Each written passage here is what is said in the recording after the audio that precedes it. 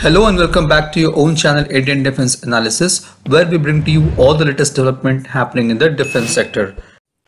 Recently, we have shared a picture of a bomb in our community section. Many of you have been able to correctly identify the bomb.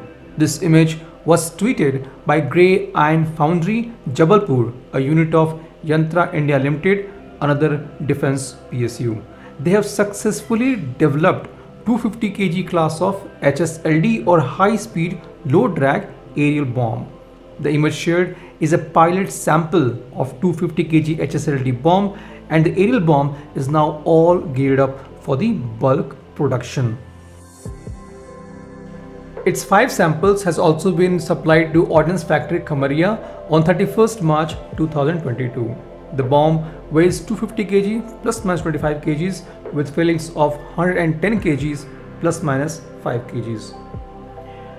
Now interestingly, we have also informed our viewers regarding 780 numbers of 450 kg high speed low drag bomb, which has been delivered by Ordnance Factory Muradnagar, again a unit of Yantra India Ltd. These two developments has happened right after the news of procurement of American JDAM kit by Indian Air Force to convert its unguided bomb into a guided high precision attack munition.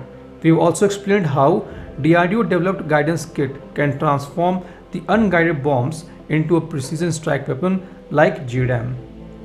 In case if you have missed to watch the video, its link can be found under the description section. We can clearly see that after the corporatization of OFP in 7 defense PSUs, all the 7 new companies in such a short time had demonstrated commendable autonomy and improvement. They are now more alive and responsive to the market needs and accountable for performance. The development of 250 kg and 450 kg HSLD bombs by Yantra India Ltd is a significant achievement. These bombs with precision guided kit are very important for ground attack.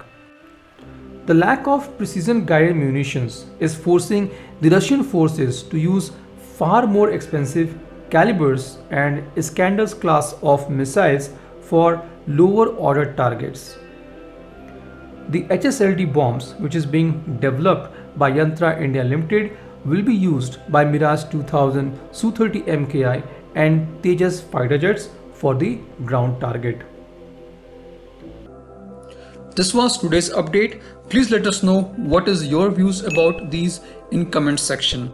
Feel free to post your comments and suggestions about any topic related to defense sector on which you want to hear from us. With this, I would like to say goodbye and Jai Hind friends.